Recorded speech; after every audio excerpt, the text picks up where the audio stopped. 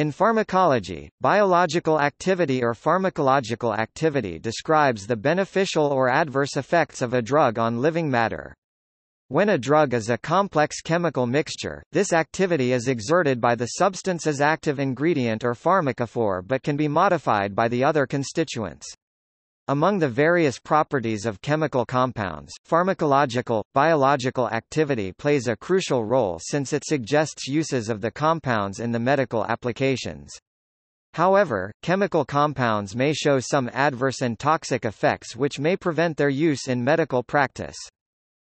Activity is generally dosage-dependent. Further, it is common to have effects ranging from beneficial to adverse for one substance when going from low to high doses. Activity depends critically on fulfillment of the ADME criteria.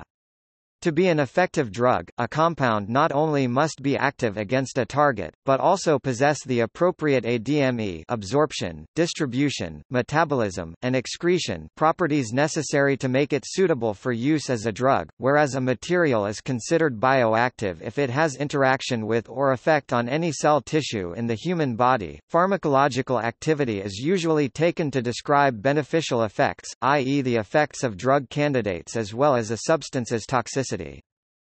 In the study of biomineralization, bioactivity is often meant to mean the formation of calcium phosphate deposits on the surface of objects placed in simulated body fluid, a buffer solution with ion content similar to blood.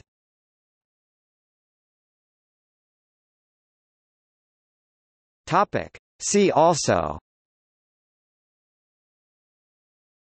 chemical property, chemical structure, Lipinski's rule of 5, describing molecular properties of drugs, molecular property, physical property, QSAR, quantitative structure-activity relationship.